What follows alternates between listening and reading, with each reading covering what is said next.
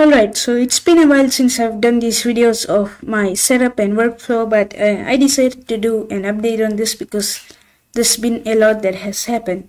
So starting with my distribution on all that. So first of all, I'm using Arco Linux. I'm not using Arch, I'm not using Gentoo, I'm not using Debian, none of that. I'm using Arco Linux.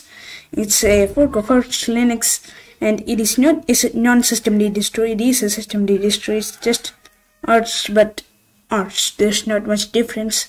And I'm using Pacman, obviously. I'm thinking of installing that thing called Arch Emerge, and I'm using Nuri as my window manager here, or Wayland Compositor, and it's using a very GNOME-like setup actually. So you can see that this bar is pretty similar to GNOME. You know, you've got a GNOME kind of bar here, because Nuri is actually very similar to GNOME. So GNOME on PaperWM, that's what it's based on. PaperWM is like a scrolling window manager for GNOME, and that's what Nuri is trying to mimic. You've got your GNOME IPs, GNOME portals for Nuri actually. So if I go ahead and cat out user local share xtg desktop portal, Nuri portals.conf, you can see the default is GNOME and GTK. That's pretty cool, and that's why I'm using a lot of GNOME stuff here. I'm using Nautilus as my file manager, and also the Adwaita color scheme. So this is using the Adwaita color scheme there. So that's my setup. You've got the bar, obviously is using Waybar, and my app launcher is Rofi. This is a theme I got from the internet that goes Rofi theme selector. Let me just close out these tabs. And themes collection for Rofi launcher is actually this is called. So not the theme selector. Theme selector is actually a program that allows you to select the theme. And so I picked like the Spotlight dark one, changed it a bit, and I've got my Rofi theme there. Wallpapers are from DistroTube. A lot of these are from DistroTube, and some of them I download myself, like this one right here. Oh, this one, all of these are ones that I downloaded by myself. You can find this on stuff like reddit.com/wallpapers.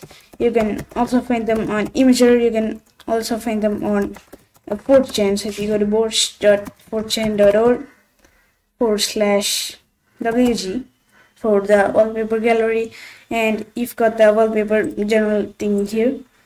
This is most of where I get my wallpapers from. And that's pretty much the window manager setup and all that. I'm using OBS Studio to record my screen, and it actually took me about 4 hours to get this working with Nuri window manager because it's that hard. There was some sort of technical thingies, and I'll make a video about it soon. So then you've also got Emacs here. Emacs is the text editor I use, and also the main, like my most used program. For example, if I edit my DWM config, I'm editing like the DWM.c, and I want to change stuff like, you know, the term cd to kitty because that's what I use. Then what I can do after I do that is I can open up a new tab.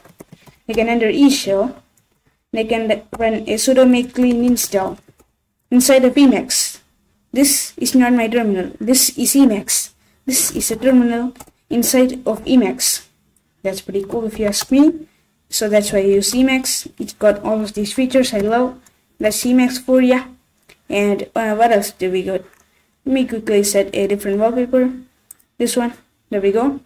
As for the browser, I use Flurp, and the new tab is tab list. So you go to addons.mozilla.org, and you find one called tab list.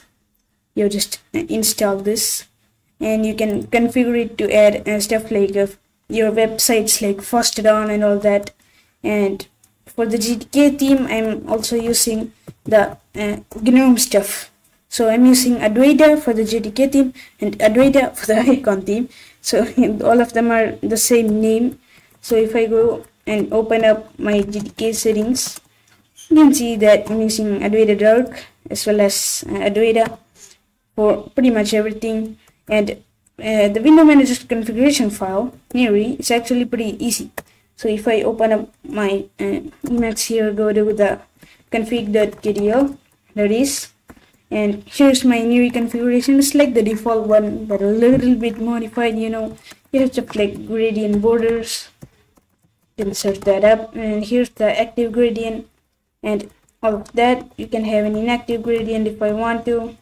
Let me quickly go ahead and see how that looks like.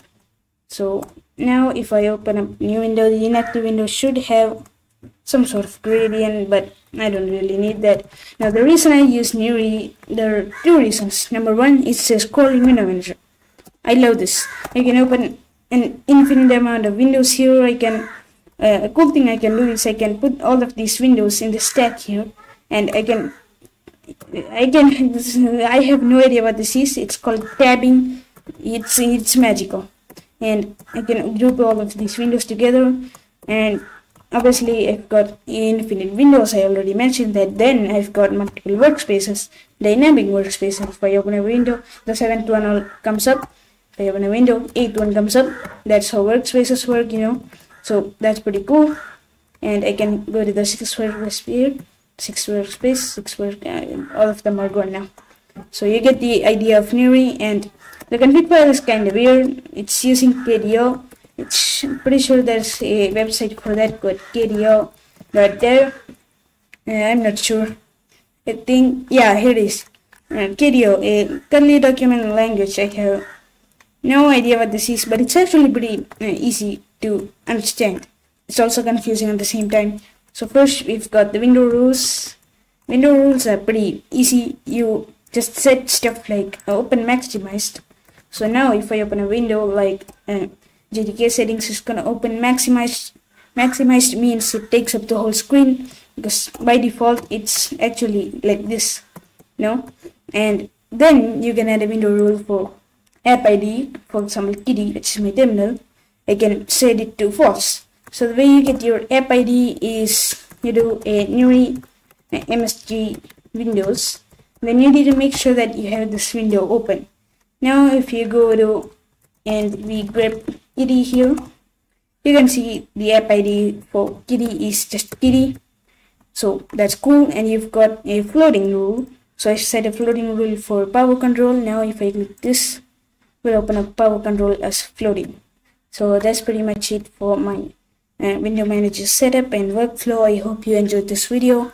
I'll see you later, and bye bye.